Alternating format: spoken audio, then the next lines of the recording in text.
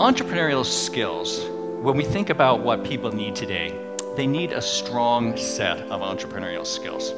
And what I mean by that is creativity, critical thinking, problem solving, and communications to identify opportunities and have the confidence to move towards them.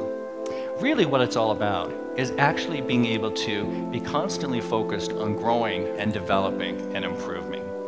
You see, and I want to point out right from the very beginning that I'm not suggesting in any way that everybody needs to be an entrepreneur. What I am saying is that young people today, regardless of whether they work for themselves and start a business or if they work for an employer, what they need is a strong set, an entrepreneurial mindset that's going to enable them to be successful. An entrepreneurial mindset is actually critical to success in our rapidly changing world. So when we think about entrepreneurship, entrepreneurship is actually messy. There's no one path or right answer.